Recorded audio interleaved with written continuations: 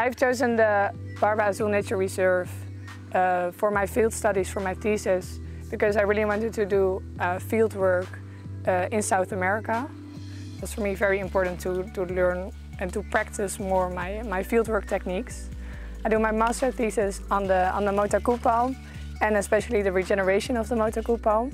Right now we are tagging the adult motaku palms. We give them a number for future research purposes. It's remote. I like remote places. I like to go back to basics. And it's a very complete ecosystem. And for my master thesis I came to the Barba Azul Nature Reserve here in Bolivia to study the blue-throated macaw, an endemic bird species only occurring in the Beni savanna and especially at the Barba Azul Nature Reserve.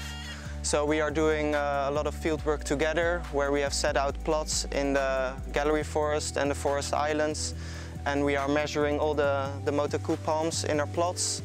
And so yeah, we can help each other with our research. Well, I have been a bird watcher all my life and it was the ideal combination for me to study a critically endangered bird species that is endemic and only occurs here.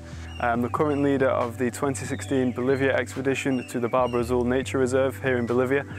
It's a team of 8 people coming here to study the biology of the area, including the endemic blue-throated macaw, which is what gives the reserve its name, Barba Azul meaning bluebird. It's a wonderful area to do research due to its high biodiversity and also the wonderful sceneries that you get while you're here.